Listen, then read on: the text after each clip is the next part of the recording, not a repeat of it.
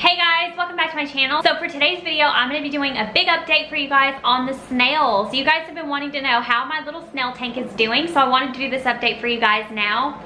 I know you guys love the video where I set up their snail tank. That video kind of went a little bit crazy. I'm really glad that you guys enjoyed it, so I wanted to do an update for you guys today. If you guys enjoyed this snail tank update, feel free to subscribe down below and also hit the notification bell. So the first update I will give you guys on the snails is they're actually doing really good. For the first few weeks that I actually had the snail tank, I was actually scooping out the eggs because they were laying a ton really fast, and I didn't want to overwhelm the tank, so I did scoop out some of them. But after the first week or two of doing that, I decided to just let nature take its course with the snails, and they did start having babies. Now the number of babies is really all over the place. Sometimes I see a bunch of them, sometimes I don't see that many. I do feel like it kind of fluctuates, which it is to be expected. Honestly, there's really no way to keep track of all of them, but I have seen some babies in there, and so far they're doing really good. Unfortunately, 3 of the baby ram's horns that I put in there did not make it. They lived in there for about a week, and then all of a sudden, one day, 3 of them passed away. I wasn't really sure what happened, but my big ram's horn, my biggest one, he's doing really good, and I've had no problems with him at all. So my biggest ram's horn is doing amazing, but sadly, the 3 little baby ones didn't make it. Now, that's not to say there won't be more baby ram's horns in the future. I really don't know. We'll just have to see. But for now, it's mostly bladder snails. They are taking over that tank, and then I do have my 1 little ram's horn. But I know that you guys really want to see them, so I'm gonna go take you guys and show you them now. So one thing, speaking of snails, that I've been doing, this is my 10-gallon aquarium that you guys know is cycled. If the water's hazy, I just did a big water change and cleaned this tank. That's why it's a little bit hazy. But as you guys know, I have been battling snails in this tank, trying to save as many as I can and putting them in the small snail tank. And you guys are probably wondering why there's like a salt and pepper shaker right here. This is actually a really old herb jar that I've had, and obviously it has like the shaker spout at the end. So I basically made a snail trap, and that's how I have been trapping snails out of this tank. Just little bitty babies that are left over. I've been trapping them with carrot and cucumber slices, and then once they go in here, they start eating, and they really don't want to leave after. I mean, would you if you had an endless amount of food? So they go in here, and then I take out the jar, which I'm about to do, and we will see if we caught any snails. I can already see some, so I'm sure there are quite a few in there. So we are going to take this out, and then we are going to take the snails, and we are going to put them in the snail tank. All right. So here is the little salt and pepper jar, and then we're gonna see how many snails we've got in here. I can already see quite a few. All right, so you guys can see the little snails. I see 1, 2, 3. There's one on top of the cucumber. 4, 5. Quite a few. 7.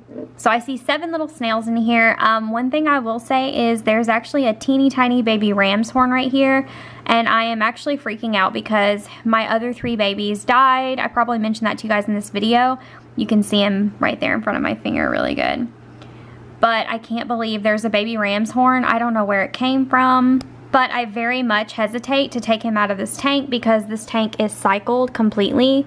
And so I know that it is obviously a good environment for ram's horn, especially if he's sensitive. I'm actually really scared to put him in the snail tank now that I've lost 3 babies in there. I'm really hesitant. I kind of want to leave him in this tank, but I also don't want to leave him in this tank. I'm really torn because it will be a lot harder to like track him, you know what I mean, and like see him and be able to make sure he's okay. Don't know what I should do with him, but all of these bladder snails are going in the snail tank. We're gonna go do that right now. But all right, let's go and take them in there, and we're gonna put all these bladder snails in the snail tank. All right, here's the snail tank in all of its glory. Nothing has changed as far as the inside goes. I'm just doing regular water changes and cleans and then tank maintenance, but I will be showing you guys all of the snails that are in here. So like I mentioned, it's all bladder snails, and then my 1 really big ram's horn, he is in there. I'm gonna turn on the light so you guys can see him better. So there is my big leopard ram's horn. He's doing really good. He's actually eating a piece of a Plico wafer right now because I did drop that wafer in there probably about an hour ago. So he is munching on that. Every time I drop a wafer in there, they always fly to it because they absolutely love them. Here are 2 of my biggest bladder snails. They are actually on their way down to the wafer. And then some snail eggs. You guys can see the little baby snail eggs there. which I am leaving in. I don't mind if they procreate. It doesn't bother me. Oh, there's another snail back there on the moss ball. Alright, I want to show you guys a few babies if I can get this to focus. I do have a lot of babies in here right now, so it's kind of really hard to see, but there's 2 babies right here. There they are. There's 2 right here. There's 2 right here. I think that's 1 right there. They're pretty much everywhere. Super hard to see, but there are a lot of little babies in here. There's 2 more here.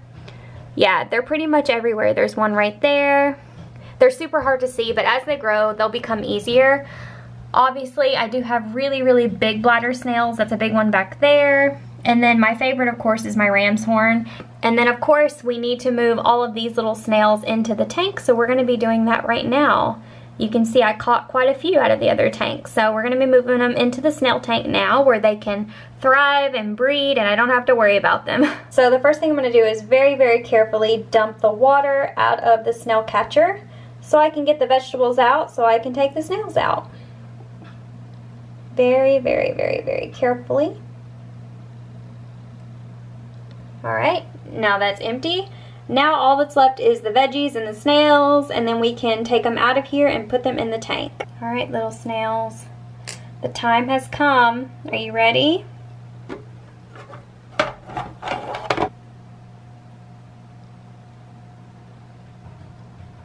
There's 1.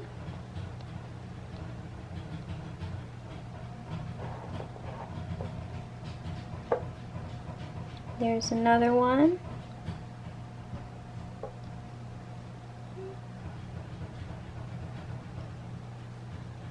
Alright, so I put all of the baby snails in this tank. They're all in there now, crawling around. There's a lot of them down there eating, as you guys can see. This jar is empty except for that 1 little bitty baby ram's horn. I'm not putting him in the snail tank because I'm scared he will die like all the other ones did. I'm considering maybe just leaving him in this jar inside of the big tank and then hoping he doesn't escape or something. That's really the only thing that I can do just to kind of keep an eye on him because he's so little you can barely even see him. Let me try and find him. So there he is in the bottom of the jar. You guys can barely see him, but he's so little and he's so cute. I'm definitely worried about him and I don't want to put him in the snail tank. I'd rather keep him in the tank that is fully cycled, so I think that's what I'm going to do. I think I'm just going to keep him in the cycled tank because I know that that tank is safer for him. But I don't know how I'm going to confine him yet. Oh, I really don't know what to do. But I will definitely let you guys know when I come up with a solution. But he is so cute. But yeah, other than that, all of the snails are doing really, really good.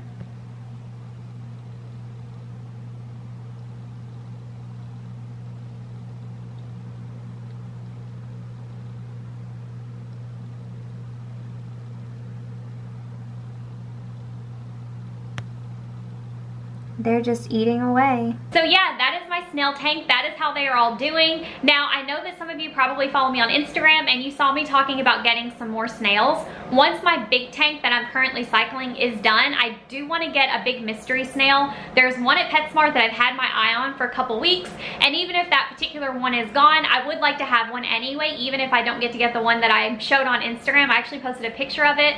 It was so, so cute. I really wanted it. So I do think that I will get a mystery snail. I also kind of want some nearite snails. I don't know. I'm not really sure what I want to do right now. I also have my 10-gallon, which is completely done cycling. So technically I could get some snails and put it in there and they would be totally fine, but we'll just have to wait and see. I'm also considering moving my 1 big ram's horn out of the snail tank and then putting it into the 10-gallon tank, but I'm not really sure if I want to do that right now or not because I am hoping to use the 10-gallon as a quarantine tank for any new fish that I get. So pretty soon I will be taking all of the rocks and plants and everything out of that tank, and it will probably just be like a bare bottom tank with 1 plant or something for any future fish that I want to get for my big 36-gallon. But we're not quite there yet. The tank isn't done cycling, so we have a bit to go. But other than that, everyone is doing really good. All of the snails are doing good except for those 3 baby ram's horns, which broke my heart because they actually doubled in size in the last few weeks, and then all of a sudden they just passed away. It was very, very sudden. I still don't know what happened, which it's okay. My big ram's horn is still doing really good, so That's really important to me. And like I said, I am considering moving him into my big tank or into the 10-gallon eventually, but only time will tell. But yeah, thank you guys so much for watching this video. I hope that you guys enjoyed this snail tank update. They're all doing really good. I appreciate you guys watching. I will see you guys in my next video. Be kind. Bye.